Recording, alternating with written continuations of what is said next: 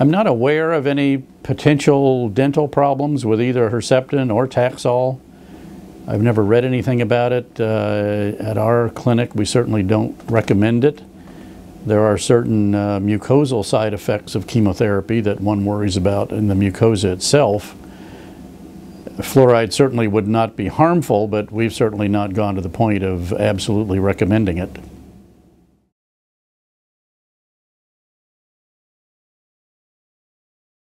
Hi, I'm Dr. Jay Harness, and I want to share with you important information that I believe that every newly diagnosed patient with breast cancer needs to know.